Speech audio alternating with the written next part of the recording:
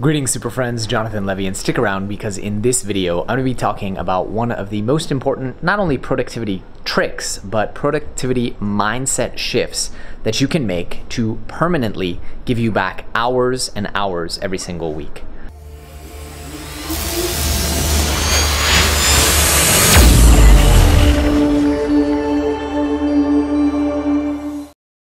Hey there, super friends, Jonathan Levy, and in this video, I want to talk to you all about something I see so many people doing, and regardless of age, regardless of technical aptitude, and it is costing them hours and hours of their life. And it's a mindset shift that I think everyone can make that is going to give them back hours of their lives and take off so much unnecessary busy work. Now, I'm talking about investing in your understanding of and use of technological tools. Now, we all have so much technology at our fingertips every single day, whether it's our computers, whether it's online services that can automate things for us, whether it's our phones, our iPads, our smart homes.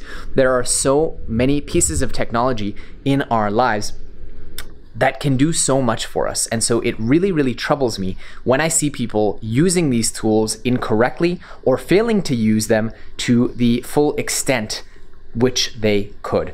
Now, I'll give you some small examples.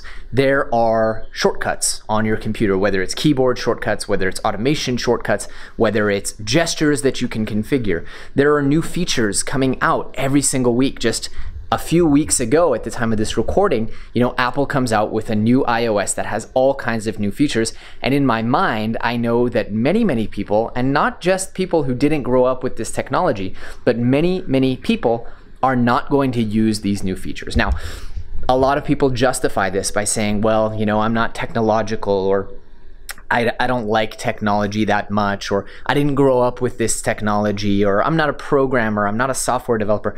But the fact of the matter is, if you had a tool such as a drill and you paid for all the features of that drill and you didn't use it, or if you purchased a hammer and you were swinging the hammer with the wrong end out first, that would be a silly way to under leverage the tool and not get the results. So you're paying for these tools, you're buying that new iPhone, you're buying a new computer, even if it's not the latest, greatest model, you are paying for this technology, and it is well worth your time to invest. Now, one thing that I come up against a lot, and I teach a course about this, Become a Speed Demon, where I literally take you through all the tools and tips and techniques that I use to automate my life so I can run multiple businesses and still have time for friends, family, exercise, etc. And one of the mindset issues that I come up with the most, or come up against the most, is people saying, well, I don't have time. And to me, that's like that caveman graphic. Maybe we can put it up on the screen where, someone is offering the caveman a wheel and they go, we don't have time. We don't have time to learn how to use it. And it's a ridiculous thing. So many people say, well, Jonathan, it'll take me 2-3 hours to sit down and learn about these new features. For example, Apple does a new keynote every year introducing all the new features of their iPhone. And yeah, it's an hour and a half, but in that hour and a half of sitting and maybe another hour, you're investing 2.5 hours, but you have to look at it as an investment, because with that 2.5 hour investment, you can gain back hours and hours every week or every month. It's an outpaced amount of return on investment. I'll give you an example. There is a process that I have to do every time I make a purchase for my business. And maybe this is the same for you, whether you're an employee or an entrepreneur. You buy something, you have to upload the receipt, right? Well, that process used to take about 10 steps. I would take a picture, I would convert the picture to a PDF manually, I'd have to rename it, then I'd have to find the right folder in Google Drive and upload it. And now I just say to my phone, hey Siri, Drive upload. She automatically takes a picture. She asks me for the name. I just say, okay, this is new pens for the office. And then she uploads it to the correct Google Drive folder. It takes me 10 seconds instead of 2 to 3 minutes. Now I do that once or twice a day.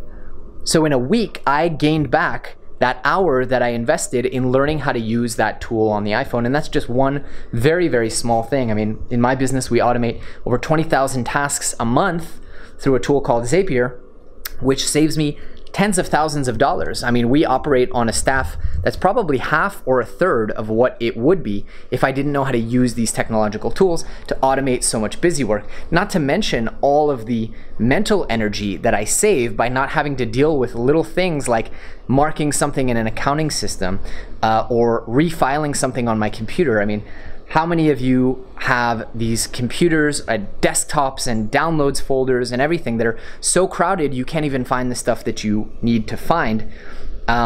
Not to mention the stress that it's causing you.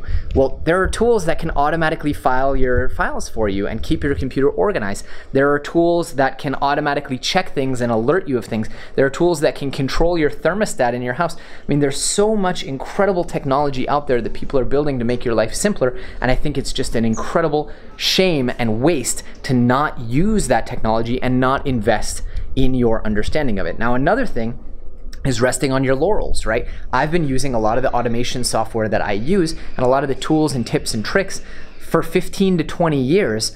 And yet sometimes, yesterday I spent half a day investigating a new software because I know that there are improvements happening all the time. And yeah, half a day is a lot of time. I value my time a lot.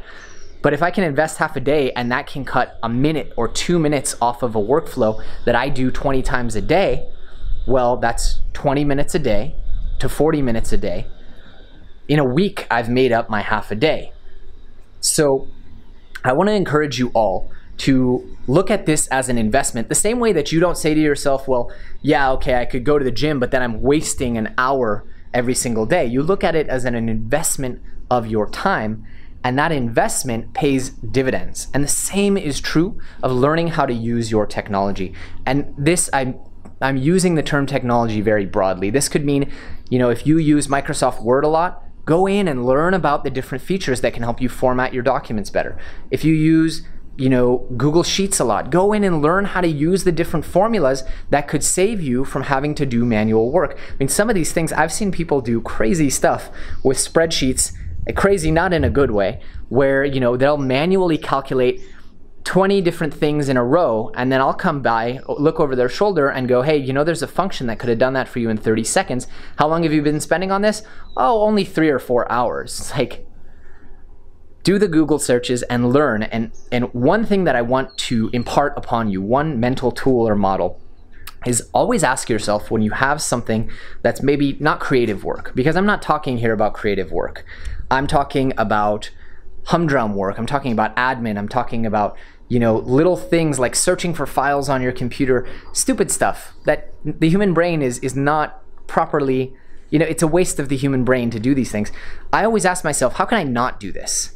How can I get a computer or a machine or a tool or a software or a workflow to do this for me so that I don't have to do it? And taking that one step and Google searching and learning. And, at first it's hard. And at first you get frustrated because you don't know all the tools that are available to you. But the mindset shift that I want to impart upon you is invest in your knowledge of these technological tools, because it really is, I mean, if you were to compare, a war fought with bows and arrows on one side and a war fought with thermonuclear weapons on the other, if you want to remain competitive in today's world, you are at such a disadvantage if you are not investing in your technological skills. And again, that could mean learning how to use your iPhone or Android phone better. It could mean learning how to automate things with tools like Zapier or IFTTT.